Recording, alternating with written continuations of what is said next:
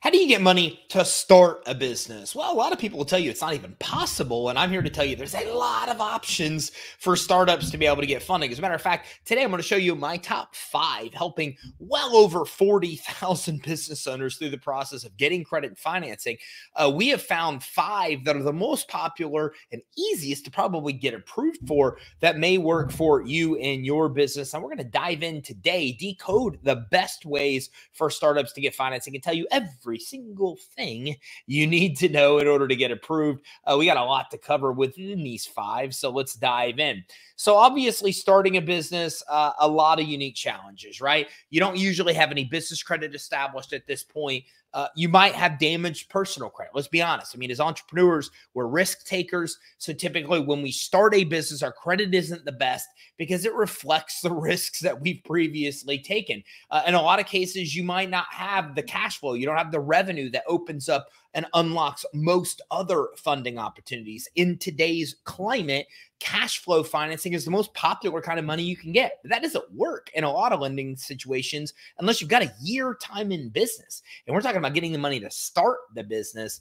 And again, you might not even have any assets that could serve as collateral. So a lot of things working against you in your quest to be able to get the money you need to get your business off the ground. Now, luckily, there are plenty of options to overcome each of these challenges. And today, that's exactly what I'm going to talk to you about. I'm going to talk to you about ways you can get funding regardless of those individual circumstances you may find yourself in. And again, I'm going to teach you how to get money, even if you don't think you can get approved, even if you've been denied before, even if others have told you that it's not even worth trying or that you can't get approved. I'm going to give you options today that, I don't know, anybody can get, and some other options that you need one thing or another to be able to get approved for, but way easier to get than other kind of traditional financing. So let's dive right in. We'll start with number 1.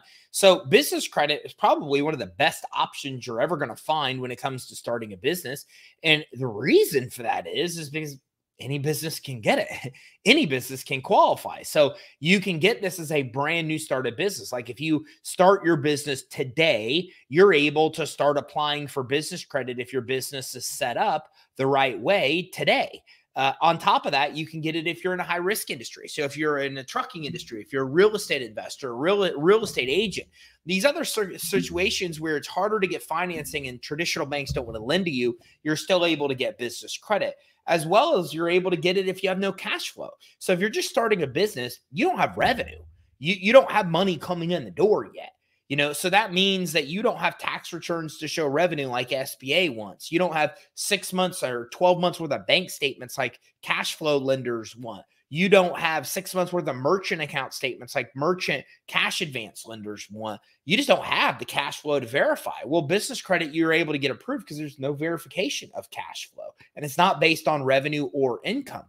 You don't need to have collateral either. It's unsecured. So when we look at financing, there's really 2 main types. There's secured financing. It's secured by something. When you're a startup, lenders really like secured financing because, like, if you default, there's something they could take back of value that gives them some sense of security. Maybe it's, you collateralize the loan with whatever it may be. An SBA loan might be your house or might be account receivable, something they can use to take back if need be. But again, if you're a startup, you don't have collateral in a lot of cases. So business credit, you're still able to get approved. You're even able to get approved if you've got that damaged personal credit barrier, which a lot of entrepreneurs, especially that start businesses, do. Because like I said, it kind of reflects your willingness to take risks. That's why we have damaged business credit when we start businesses. So what I love about business credit is it works in all of these situations. It works when you just can't get any other kind of financing. If you have a business set up, an entity set up, the business is set up where it's fundable, which we'll talk about in just a minute, then you're able to come in and get approved. So if this is making sense to you, do me a favor and hit the like button along the way. And I always love to say hello to everybody. So as you come in today, make sure you just tell me where you're from. Say, hey, Ty, it's, you don't have to say your name because it shows up here. Just, hey, I'm coming in from Tampa, Florida, and tell me wherever you're from so I can give you a shout out. So the other thing nice about, so how do you get business credit? We've talked about why it makes sense. You can get it when you can't get anything else. Let me tell you about some of the benefits here. First of all, by building business credit, you become more fundable. So what that means is it means lenders and credit issuers look at business credit profiles and scores to determine 3 things. Should you get approved for credit or financing? how much money should you get, and what rates and terms should you pay? So the bottom line is, if you in your business want to get the most money at the best terms and get approved versus denied, like business credit's the ticket, the key to making that happen. Plus, if you do this the right way, and I'll walk you through briefly the steps, you're able to get $10,000 limit credit cards very quickly into the process. I'm talking about 30 to 90 days, depending on your pace. You're able to do this. So imagine having bad credit, no cash flow, no collateral, and starting to be able to get $10,000 credit cards in 30 or 60 days. It sounds crazy, but that's exactly why business credit is so amazing, because it allows you to do that. Once you build a credit profile and score, you use that for the business to basically fund itself and be able to qualify for these high limit accounts. SBA says that the limits on business credit cards are 10 to 100 times higher than consumer credit. So very high limits very quickly. And this happens because your future approvals are based on your business credit scores. And all you have to do to get a good score is like get accounts that report to the reporting agencies and pay them as agreed. That's it. So if we can get accounts that report to the reporting agencies and pay them as agreed, then we get good scores. And those scores are then used to determine how much money we should get in the rates and terms we pay. And this is publicly accessible. Your prospects, your clients, your competitors, lenders, credit issuers, suppliers, anybody that wants to access this can. And that goes a long way when you're starting a business, because credibility is very important. You need everything that gives you credibility when you start a business, because there's a lot of things you don't have that show the credibility when you start a business. So excuse my dog. Somebody just came in, is barking in the background. Disregard her. So again, business credit, ton of benefits that it can help you to be able to get your business off the ground. Let's talk about how to get it really brief. So first of all, the very first thing we got to do is set up our fundability. And what I mean by that is that fundability is important, because fundability is the basic of getting any kind of credit or finance. And what I mean by that is that this is what lenders and credit issuers look at to determine, like, is your business even legitimate? Is it set up credibly? Is it set up the right way? And so what happens is that, you know, you could be a really well-established business or a brand new business. And when you look really well-established, lenders and credit issuers want to give you money. But when you don't, they just simply don't. Bottom line, if you're a sole proprietor and your home address is your business address and your mobile phone is your business phone number, and you don't even have a website set up, and then what? You're going to try to go to a credit card issuer and have them to give you credit? Why would they? And that's what's interesting, is if you ask yourself, why would somebody want to lend me money? Then you oftentimes say, well, I wouldn't even lend myself money. This is where fundability comes in. By structuring your business where you can have a lot of credibility, this goes a long way to getting you money, especially in the very beginning stages when you yet haven't established all the other things that lenders are looking for. Banking history, a merchant account history, longevity and time in business. When you don't have all these things, we got to rely on fundability to pull ourselves through. So just simple things like setting up a business name, getting it to be a corporation at LLC, if we choose these kind of entities, getting an EIN number, getting a DUNS number for Dun & Bradstreet, setting up a business address, a business phone number. A home address can work okay, but other sources like Walmart will give you grief over it, while other people like Amazon won't give you grief with the home address. So using Regis, DaVinci Alliance, like virtual office type places versus virtual addresses. You want to stay away from PO boxes and UPS addresses and all that kind of stuff. You never want to use your, so you want to try to establish a business address. It just gives you more credibility than a home. You want to get a business phone number. Make sure it's toll free. List it with 411. Don't use a mobile phone or a home phone as your business phone on applications for credit financing. Get you denied. Set up a business website. Set up an email address that's congruent with your website. My email is info@creditsuite.com. My website's creditsuite.com. The two are the same, right? You don't want to do Gmail, AOL type email addresses. You want to get a license if you can for your business. You can get one in your county, in your industry sometimes. If you can get a license, get a license. It goes a long way to giving you credibility. We supply our license with any applications for credit or financing, whether they ask for it or not, just because it gives us credibility. Setting up a bank account, setting up a merchant account for your business. These are just basic fundability factors. Now, there's 125 fundability factors we found. This isn't the training to teach you that. If you go to youtube.com/credit suite and you just type in Fundability or type in Fundability on YouTube or probably even Fundability on Google, you're going to find our training on Fundability that will more in-depth break down what you need to know about this. And at the bottom of my slides, you'll see links to completely free guides that you can access all kinds of funding options and step-by-step business credit building and Fundability. So keep an eye on those as well, because that can give you some more insight when it comes to Fundability and business credit building. And hello, Cameron from LA, Mary Ann from Kentucky. What's up? Stockton, California. Cindy, thanks for coming in. Amber, thanks for coming in from Arkansas. We've had a lot of Arkansas going on in the last couple of days. I love that. And Danielle, hello. Thanks for coming in from Missouri. Tim, what's up, man? I have everything I need, but I'm a new business with only 1 month in. That's okay. We're going to help you today to be able to tap in and get the money that you need. So now we built our Fundability. Now we got to get what are called starter vendors, Supply Works, Strategic Network Solutions, Granger, Uline. Again, a lot of training on our YouTube channel about vendors you can use to start building business credit. 97% of vendors don't report the credit they give you to the reporting agencies. We've got to find starter vendors who will give you credit when you have none and report to the reporting agencies. I gave you about 4 of them right then and there, and there's even more, again, in the guides you can download at the bottom of my slides. This one has my phone number, but as we continue on. So you got to get 5 of these guys. 5 of these payment experiences on the business credit report gives us trade lines, which give us a credit report, which gives us a credit score. Then we use that to come in and start getting retail and fleet credit. Now, retail and fleet credit, retail credit's credit from retailers. It's Amazon, Walmart, it's Sam's Club, Costco, it's Best Buy and Apple and Dell and HP and, you get it, Nordstrom, Macy's. Almost every major retailer offers corporate credit. Without a personal guarantee, you're not liable for the debt. And without a personal credit check, you can get it regardless of personal credit quality. So we want to get retail credit. We have 5 of these payment experiences. Then we want to get the fleet credit. Fleet credit's fuel cards, right? It's repair of vehicles, maintenance of vehicles, fueling vehicles. I don't care about fleet cards because I literally work from a home office here in downtown Tampa. But if you're a trucker, you care about fleet cards. Those could define your business. So fleet retail credit starts to open up after those handful of payment experiences. We have about 14 accounts in your business credit reports. Then you get auto financing. Then you get bank credit. With bank credits like Visa card, MasterCard, Amex card.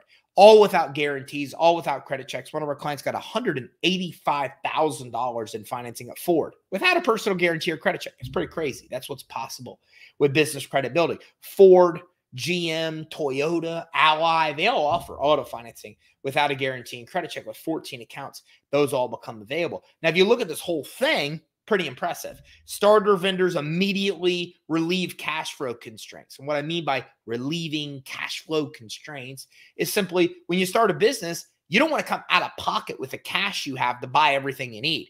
You can use these starter vendors to get credit for a month, month and a half, 2 months, not come out of pocket, finance that stuff over months, get the business off the ground. The business starts generating money to then help you pay for that credit. It just eases cash flow restrictions, which gives you more cash to grow the actual business. Then we immediately start to get into retail credit. Not a lot of stuff we can't buy nowadays on Amazon, right? So Amazon becomes one of the first, retail credit sources you get a month, 2 months, 3 months in, and you're able to use them and Best Buy and Apple and Home Depot, Lowe's, right? Difference.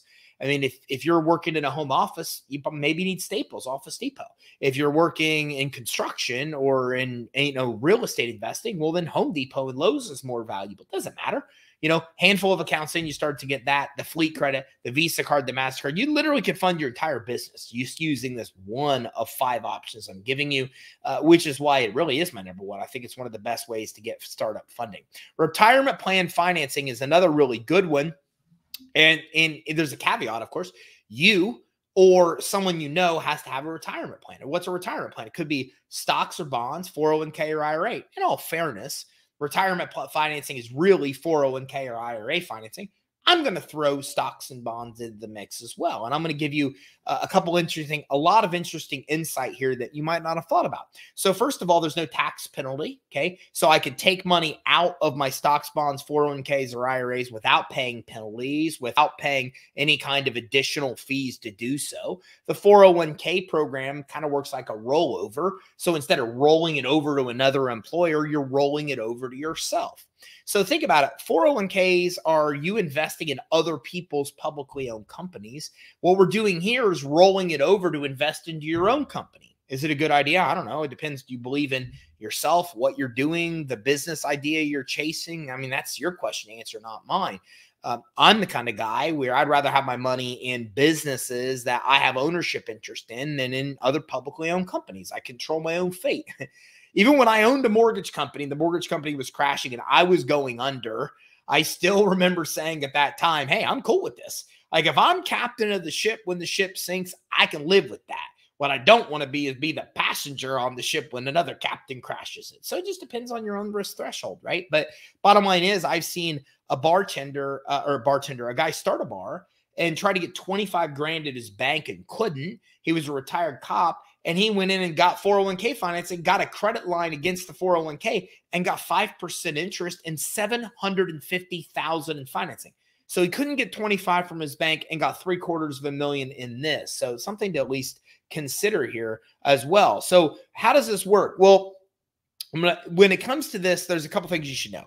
First of all, it can be your stocks, bonds, 401ks, IRAs, or somebody else's. Why is that important?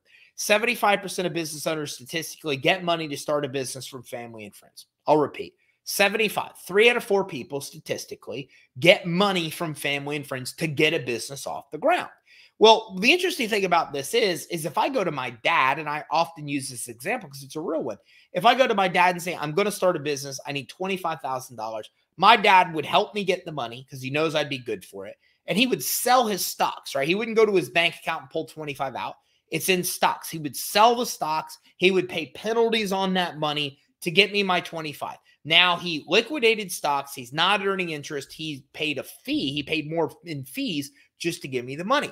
Now I could also go to dad and say, hey dad, I need 25 grand to start a business. But instead of taking it from your stocks and bonds, I just want to get a credit line against like your stocks and bonds, one of them.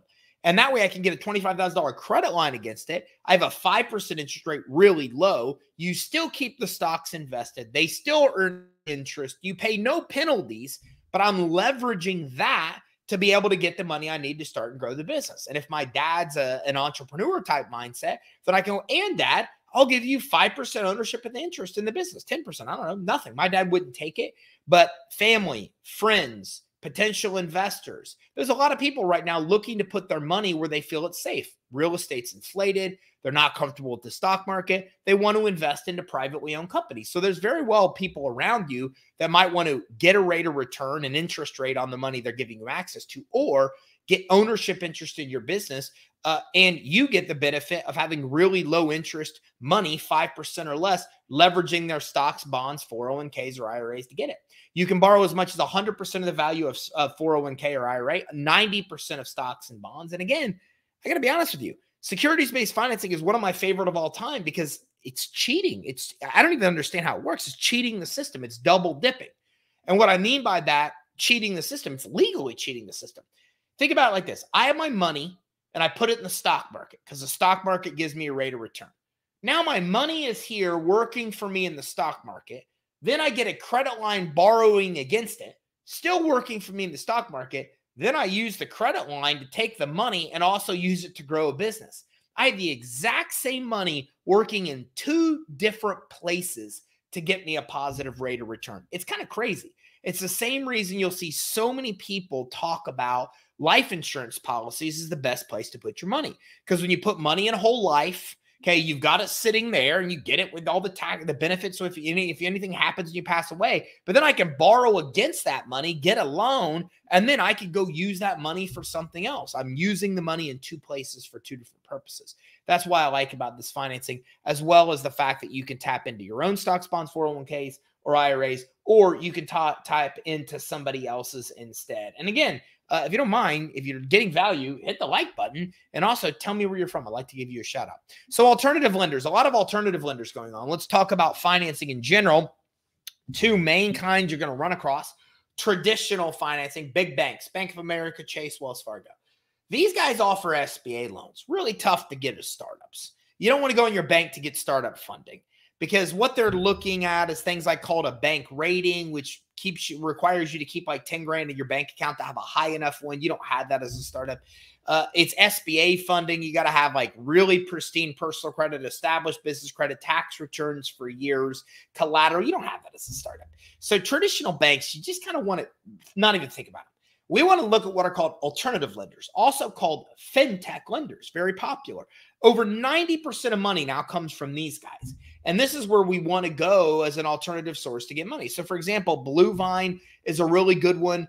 You need a few months worth of operation, 3-6 months worth of actual revenue. You need a 530 credit score or higher, and you should be generating some revenue already in order to get approved. But if you have that, this is a really good solution to be able to get you some financing here, okay? It's a credit line that you're able to get. Now, one that's easier than this, I'll talk a lot about a little bit later, and there's some states they don't work in, Nevada, North Dakota, South Dakota, Vermont, but the rest they do.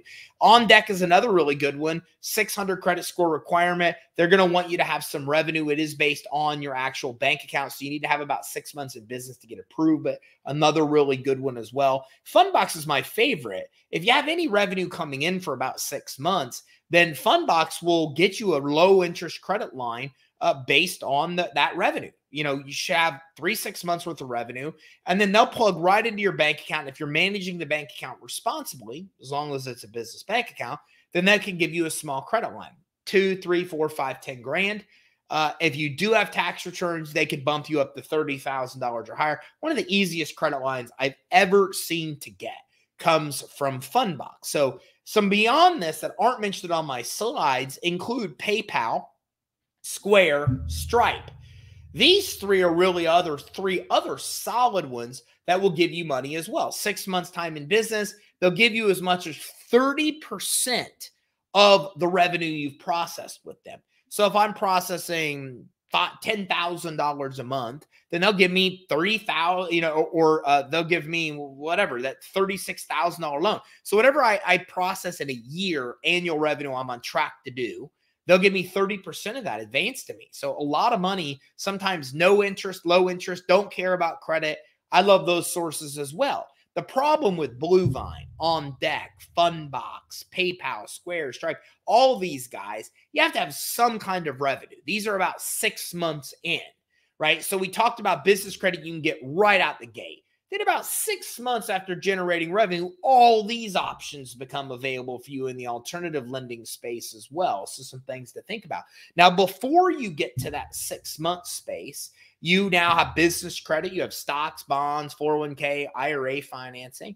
And now we look at credit line hybrid. Credit line hybrid is my absolute #1 top favorite funding program for startups. There is nothing better in the market that exists than this program.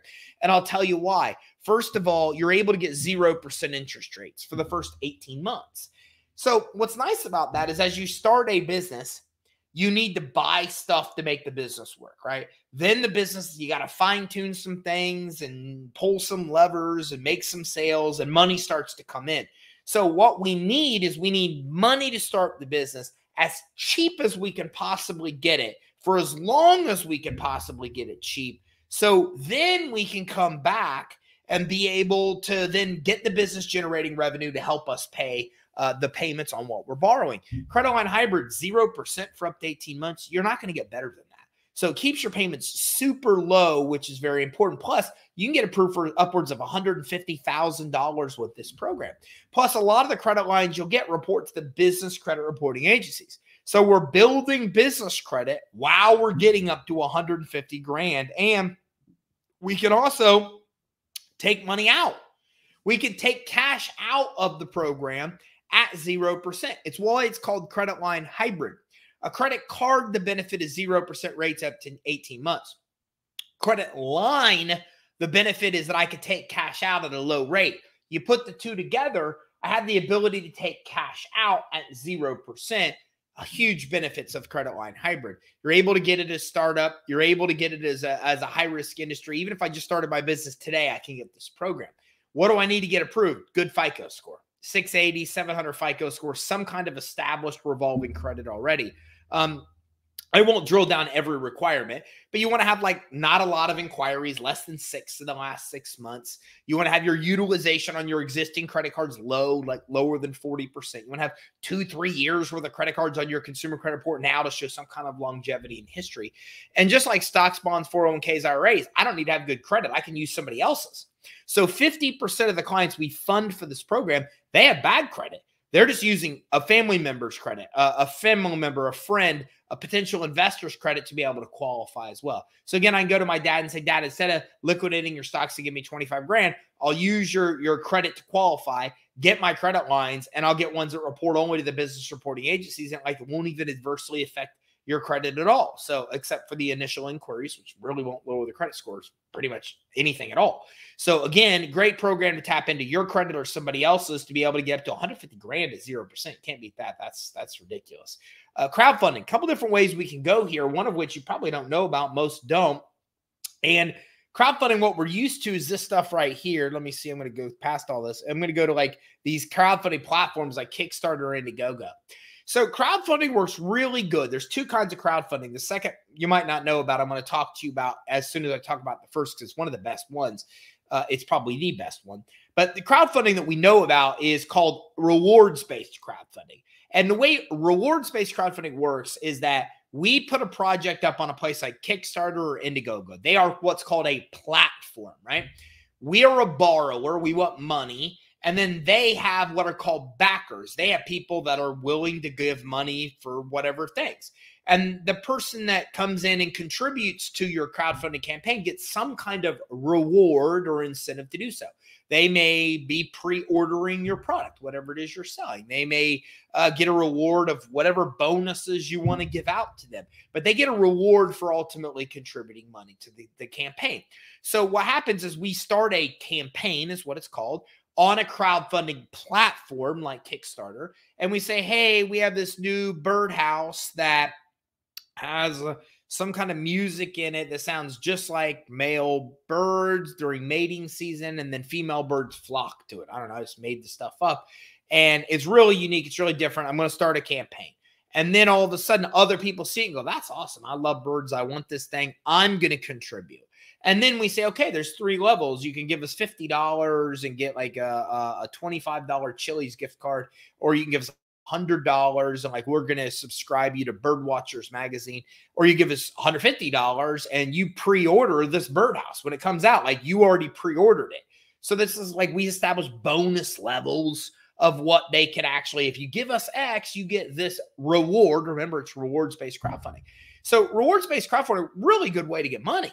But it works best if you do 2 things. First of all, in order for this to work, you really should consider something unique. You've got to have some kind of unique product and service. Like it can't be real estate investing. Don't get me wrong. I'm going to tell you how to get real estate investing money from crowdfunding here when I talk about option 2. But on option 1, rewards-based crowdfunding, we can't be real estate investing or selling like, whatever, a normal business. Like this is something unique, different product and service typically is what makes these work. Because in order for it to succeed, it's got to go viral. Like you can't just throw something on Kickstarter and expect a bunch of people to chip in money. If you want it to go viral and Kickstarter to show it to everybody, Kickstarter has to see there's a lot of activity right away. You got to line up backers right from the beginning. You got to have a social network that as soon as the campaign goes live, they're willing to share it. That happens. Kickstarter goes, man, this product is awesome. Everybody loves it. They show it to more people. It goes viral. You get money. So if we look at the biggest crowdfunding campaigns of all time, they're from bands. They're from artists. They're from athletes and stars. They're from people that already have big followings. So what that tells us is we have to have the ability to get it out there to our social networks, typically for this kind of crowdfunding to work. Now, there's a couple of platforms you want to look at. Kickstarter is one of them, probably one of the best and most common types. And you could do taboo projects, perks, including anything to do with, you can't do this stuff. Weapons, alcohol, contest raffles. They don't do that kind of stuff. But other kind of normal stuff they will do, and they take 5% of whatever you raise. Indiegogo is another one. And what's interesting about Indiegogo is they have what's called flexible funding. So Kickstarter is fixed funding, which means if you want to raise $10,000 through Kickstarter, if you raise $9,500, you don't get a dime of the money. You got to hit your goal or get nothing. And they give the money all back to the backers. Indiegogo has flexible funding. I can set a goal of 10 grand, only raise 5, and I still get all my 5 grand. So that's what I like about Indiegogo, flexible funding. You can get all your money even if you don't raise what you're trying to raise. Rocket Hub is another cool one. I've never mentioned Rocket Hub ever before on a webinar or any kind of training. And this platform is specifically for business owners working on projects in art, business, science, social. And if you reach your fundraising goal, there's basically a 4% fee. So reaching your fundraising goal means that it's fixed funding, okay? So when we look at Rocket Hub, it's a perfect example. If we're going to go through rewards-based crowdfunding, we want to try to find a platform that works in our industry. There are ones that are just really good for art and really good for science and really good for like tech companies. So we want to try to find the right kind of crowdfunding platform for our companies. So some things to keep in mind as we go through this. And again, if you're getting value here, hit the like button and tell me where you're from. I always like to say hi and give you a shout out. So the Thomas family from Pompano Beach. Hey, what's up? And hi ho. Thanks for coming in. God bless you too as well. Thanks for coming in. Okay. So again, crowdfunding, pros and cons, some things to think about. Fixed versus flex funding. Do you have a unique product? Now, I'm going to introduce you to a second kind of crowdfunding most know nothing about. It's called equity crowdfunding, and it is one of the hottest new ways to get money for your business. Here's how it works. You've heard before of venture capital. You've heard before of equity investing. You've heard before of angel investing. Basically, there's two kinds of money you can get for a business. There's debt. I get a loan. I get a credit card. I get a loan. I get a line of credit. And then there's equity, where I don't take on debt. I take on an owner. I give them stock in my business, ownership interest in my business in exchange for their financial contribution. Basically, like an angel investor. They give me 50 grand. I give them 5% ownership in my business as an example, right?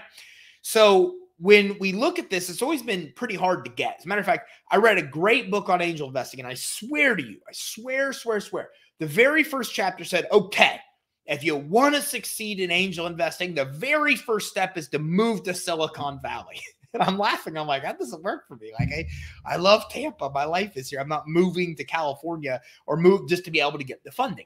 But that's the idea, is that if you want the money, you got to go to New York or California, these hubs, to physically in person pitch these investors.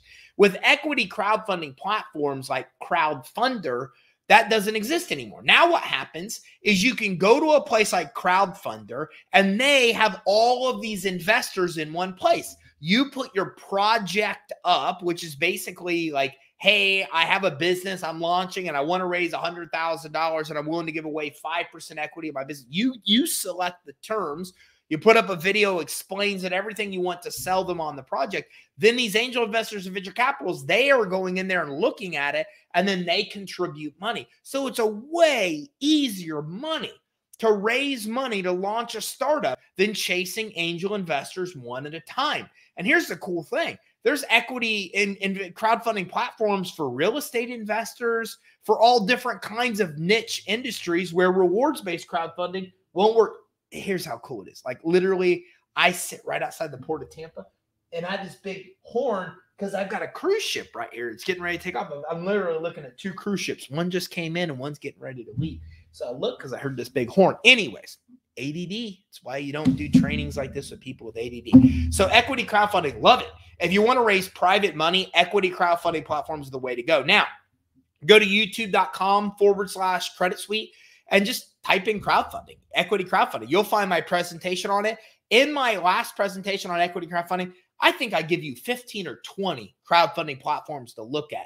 Just know when you go to look at equity crowdfunding, you really want to look at the right platform for your industry, the same as rewards-based platform, rewards-based financing. So some things to think about and keep in mind there. We've already talked about fundability. I'm not going to spend a lot of time on this. I'm going to skip past this. But before I do recap, I do want to talk to you a little bit about some of the other options you can get money for as a startup that I didn't mention here. There's a great one I love called Giggle. Yeah, Giggle, like Giggle. Giggle does financing for gig workers. So if you're in a gig business, like ride sharing, stuff like that, Giggle will give you like $5,000 really easily, even to get your business off the ground. So I love Giggle financing. It's great if you're in the gig industry. It's one of my favorites for 2021. On top of that, we also want to look at what other kind of assets you may have that can serve up as collateral. So we talked about stocks, bonds, 401ks, IRA. Maybe you have an old piece of equipment, a backhoe or something. Maybe you already have inventory for your business. Maybe you have account receivables. Your customers are paying you on terms. Maybe you have purchase orders to fulfill, or or you have commercial real estate or commercial vehicles, or maybe you want to get into house flipping. There's financing for all of that as well. So there's financing for all of that stuff as well. About, I don't know, 7, 8. I know I promised you 5 and I've given you like 20. I can't help myself. I under promise, over deliver all the time. It's one of my faults. So that's like 20 different ways to get financing. Now, if you want even more, go right there, creditsuite.com/live-27. If you go there, there's a guide that actually give you 27 ways to get money for your business, most of which work for startups. So make sure you check that out as well. So we've talked about a lot of unique ways to get money for your business. Just make sure that you know to set up your business where it's fundable. Tap into some of these like business credit, credit line hybrid, no-brainers, and a lot of others that may work for you as well. Next time, we're talking about setting up your fundability, including setting up your address, your email address, your website all the right way. Okay. And don't forget, if we can ever help you with financing, we charge you this much money, $0 to get it. We don't charge fees on the back end. We don't charge fees on the front end. You give us a call, and if you can qualify for loans or credit lines, we'll get you with the funding source to get approved. We've over 1,000 funding sources, and we never charge you a dime. Don't get me wrong. We've got a phenomenal business credit building program. If you want to build business credit, have somebody help you through it, have a finance team that guides you through it, improve your fundability, a whole comprehensive system that'll help you. And that does have an investment, and we could talk to you about that as well if you're interested. But just because you watch this, you're entitled to a free consultation. So give us a call for that. On the consultation, we'll do a fundability assessment to help you fix whatever needs to be fixed with fundability. We'll get your business credit reports for free and give you tips and tactics to establish your business credit. And we'll also tell you all the funding you can get right now. It all happens on one completely free consultation call. You can give us a call at 877-600-2487 for that. You can schedule online at creditsuite.com/consult. And if you got value, like and subscribe. Top right of our page, creditsuite.com. You can access all of our social links. We have daily tips on Twitter, Instagram, Facebook. We have 1-minute video tips on TikTok, on Insta as well. We also have a podcast you can listen to on the go. Thousands of videos on our YouTube channel, all different kinds of places you can go to access every single thing you could even think about needing to be able to get money for your business. So make sure you check out those social links as well. Silverman Fox from New Jersey came in and said hello. You killing game. Thanks, man. Thanks, World Beat. I appreciate that. And Nancy, thanks for coming in from Chicago. I appreciate you saying hello. So I'm going to go ahead and wrap up. Thanks for tuning in. Don't forget to give us a call for our free consult. And I look forward to talking to you on our next training where we dive more into fundability, especially office address setup, to teach you the secrets of what it takes to get approved, what lenders are really looking for in your address to approve you. We'll be talking about that in our next training. Thanks for tuning in. Have a great day.